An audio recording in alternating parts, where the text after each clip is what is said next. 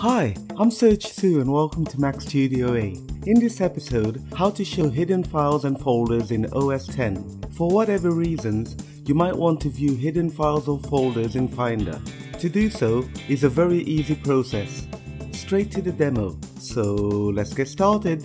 I'll just launch Finder, and as you'll notice, by default, hidden files and folders are not visible.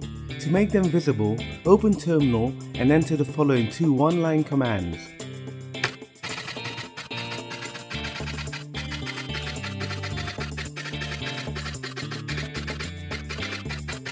Followed by line 2 to relaunch Finder.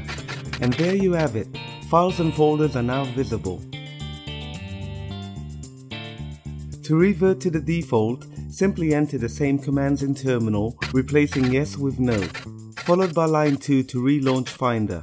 And that's all there is to it. Thanks for watching and thumbs up if you like this video. And please, don't forget to click that subscribe button to be notified of the next episode. Thanks and peace.